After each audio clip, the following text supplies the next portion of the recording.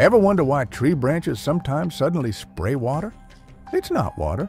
It's tree sparrows peeing together. Anyone caught under these trees knows to watch out, or you'll get a face full of it. Even on a sunny day, walking beneath these trees can feel like a light rain shower.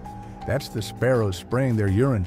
But don't worry, their pee is non-toxic and even a little sweet. Sparrows mainly eat twigs and leaves, which have very little nutrition. To stay healthy, they have to pee a lot. If scaled to human size, it would be like urinating 18 tons a day.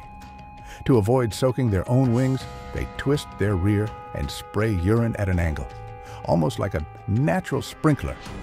And night sparrows have an even stranger trick. They shoot their pee like tiny cannonballs with huge force. Because their urine forms a small water ball that can't drip off naturally, they fire it out to get rid of it quickly.